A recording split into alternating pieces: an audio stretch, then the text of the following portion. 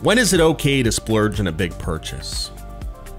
So I have watches. I have a bunch of luxury watches at home. I have 4.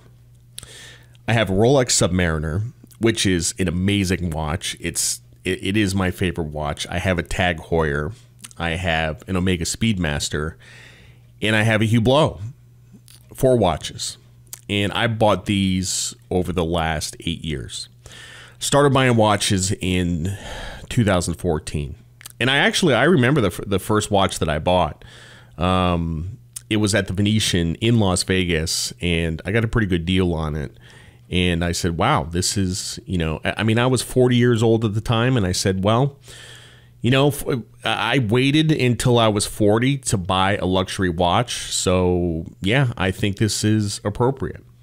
Now, about 3 years ago, I found another watch that I liked. It was another Hublot, and what it is it's a Spirit of Big Bang, and it's white ceramic, and it's a badass watch. It's an amazing watch. Now, I've had the ability to buy this thing at any time over the last 3 years, and I said to myself, no, I'm not going to do it. I'm going to wait until I come across some money. It's just, and I have a lot of financial obligations. One thing is that about 3 years ago, I started donating lots of money, and I'm on these scheduled donations. And I said, well, this is more important than buying a watch, but donating money is more important than buying a watch. So, this has been 3 years and I haven't done it. And I get to this year, and the first couple of months of the year, I absolutely killed it trading, and business is good. And, it just seemed like the right time. So I'm going to Las Vegas tomorrow, and there's a Hublot store in Caesars, and I said, well, maybe I'll call the store and see if they have the watch. So I called the store, and they said, well, we don't have it at the store, and also we don't have that watch in any store in the US, so if you want it, you're going to have to order it from Switzerland. But here you go. Here's a credit card form online, and you can pay for the watch, and you'll get it in 6 to 8 weeks. So that's what I did. I bought the watch, and I'm pretty excited about it. Because like I said, it's a badass watch. It's a very cool watch. I'm pretty fired up about it, and it is a lot of money. It's more than I've spent on a watch ever. But this is how I handle extravagant purchases. You want to make 10 times more than the purchase. So let's say you're going to take a $3,000 vacation. What I would recommend is saving $30,000 first and then taking the $3,000 vacation.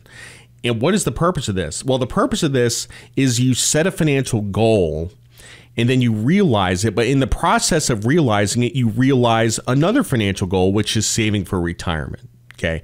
A lot of people would say, well, the $3,000 vacation, I'm going to save up $3,000 and that's it. But maybe 30,000 is a little excessive, but even 15,000, if you save 5 times as much, you realize 2 financial goals at the same time. And I highly recommend doing this. So, look, like I have enough money. If I wanted to buy 14 watches and clothes and cars and go totally nuts, I could do it. But I am constantly setting goals for myself. And I want to talk about this idea of setting financial goals. It's very important. It really is.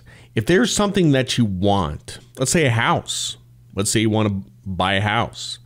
How do you get to that goal? You need to save up $100,000 down payment. How do you get there? You have to make a plan. You have to make a plan. And you don't do these things until you have saved enough. Because if you do it before, then you're going to go into debt, and it's going to be a disaster. So the other thing is that I'm building a house and I can't go around spending a ton of money, but I think waiting 4 years to buy a watch is not so bad. And we have this idea of delayed gratification. And there is such a thing as too much delayed gratification. There are some people out there that will delay gratification forever, and they'll get the delay, but they'll never get the gratification. They have the opposite problem of most people. We in personal finance, we spend a lot of time focusing on the people who have spending problems. And we say these are the bad people. The people who have spending problems are the bad people. But there's people who have the entire opposite problem. They also have a spending problem. It's they don't spend enough. That is very common. In fact, I think it's more common than the people who spend too much. So yeah, you have a lot of people that have these financial goals and they just put them off forever and they never do it. You know, and that's kind of what I was doing with this watch. I said, look, I've been waiting for 4 years. I mean, like, you know, one of these days they're going to take the watch off the website. It's going to be gone. They'll just phase out that model, you know, and then what am I going to feel like then?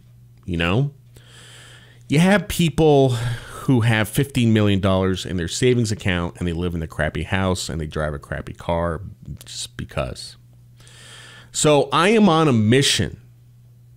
But I'm on the opposite mission as Dave Ramsey. I am on a mission to get people who can spend money to spend money because we have a problem in this country. He thinks it is because people spend too much. And yes, that is true about a large number of people. But also you have an equally large number of people who spend too little.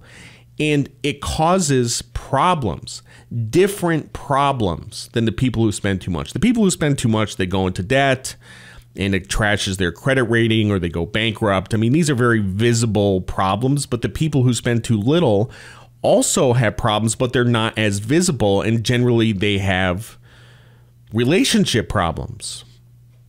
Or they're just existentially unhappy because they're not realizing their potential. So the goal here is to have a healthy relationship with money.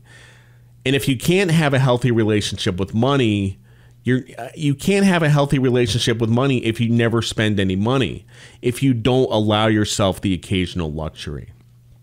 In a program that tells you that you must deny yourself all luxuries is never going to work, and people do this. You know, people do this for 40 years. They will, for their entire adult lives, they will deny themselves luxuries to get to the end and they have a comfortable retirement. But for 40 years, they, I guess, were unhappy, you know? So it doesn't sound like a great program to me.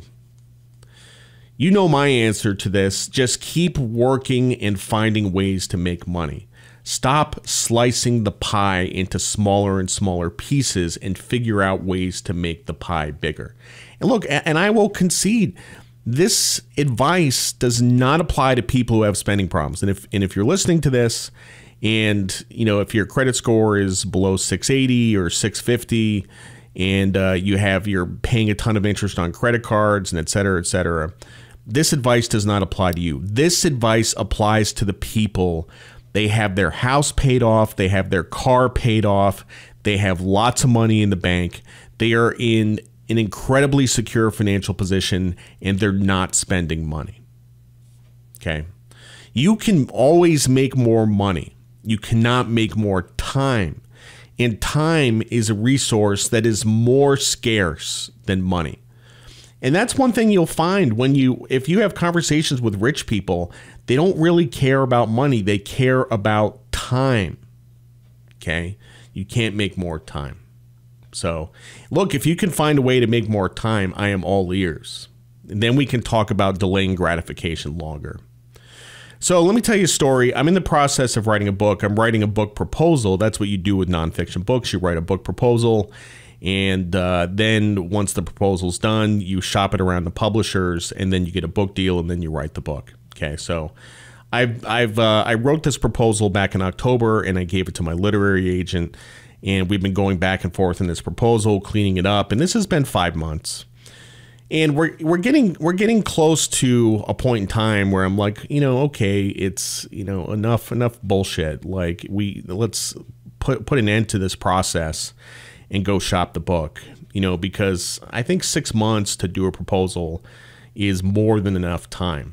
And from my standpoint, look, I'm 48 years old. I'm going to fucking die. Like I'm I'm past halfway done with my life. I am past halfway done.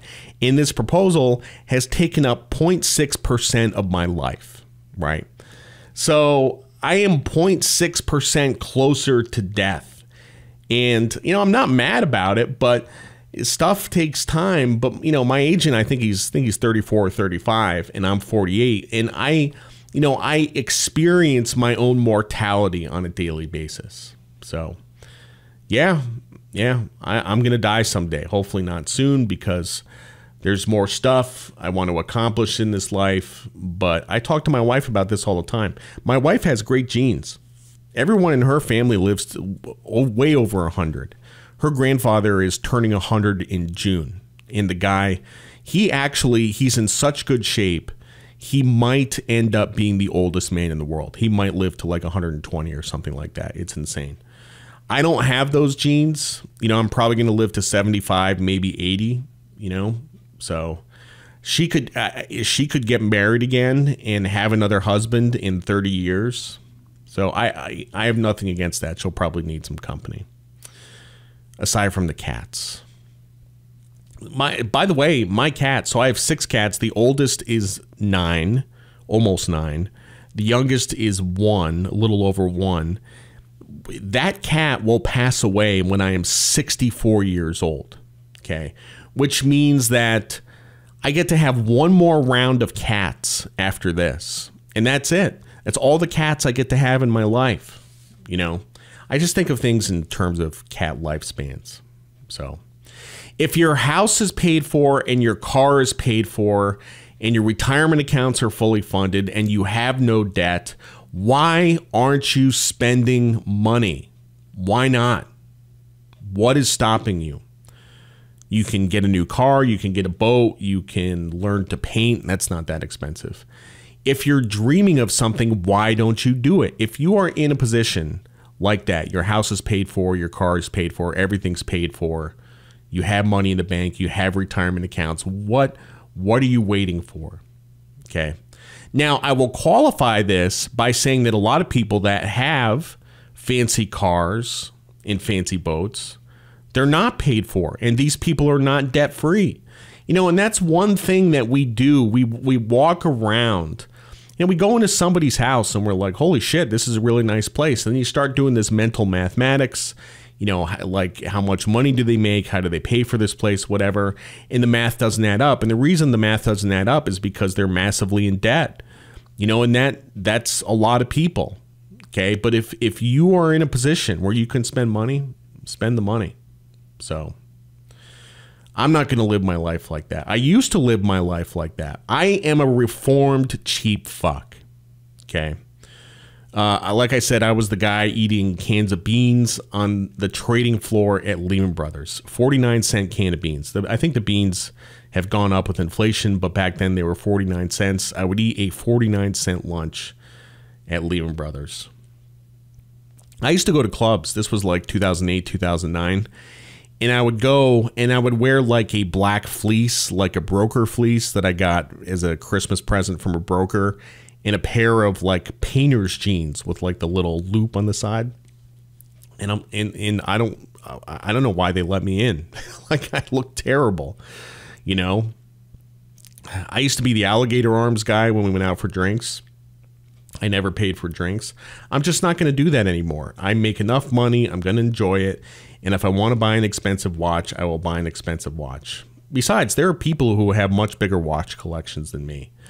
This will be watch number 5 for me, and I know people who have 15 to 20, and they're trading them all the time. I'm not really a collector. I wear these things. You know, the watch I'm wearing right now, this is it right here.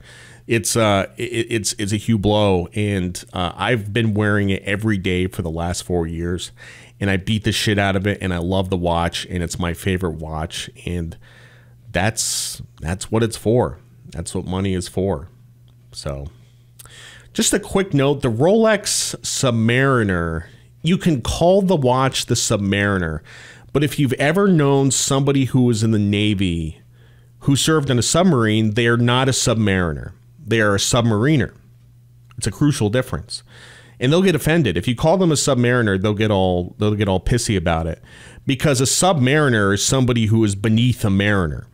Okay, but a submariner is somebody who is on a submarine. Right? So, anyway, like I said, I'm off to Vegas tomorrow, so don't burn down the place while I'm gone. And if you have your house and your car and everything paid off and your retirement accounts funded and lots of cash in the bank, go buy something nice for yourself. I highly recommend it. Thanks for listening to the Be Smart podcast. I'm Jared Dillian. See you next time.